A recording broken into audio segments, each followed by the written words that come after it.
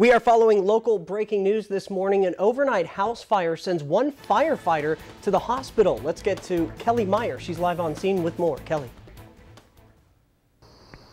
All right.